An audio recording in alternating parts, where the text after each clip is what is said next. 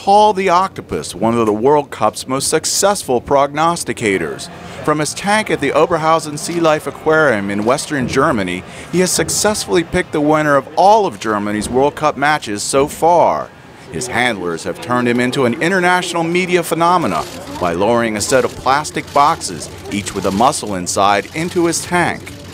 One box with the German flag, the other with the flag of the opponent. Paul then picks the winner by opening one of the boxes and eating the mussel.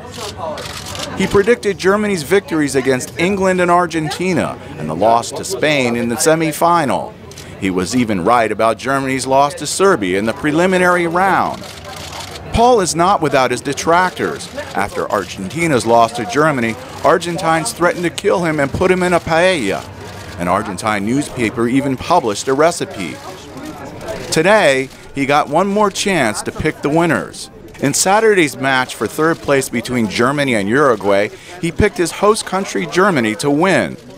In Sunday's final match, he picked Spain to win over the Netherlands. Chefs across Spain have reportedly taken octopus off the menu for now. Jeff Swicord, VOA News, Washington.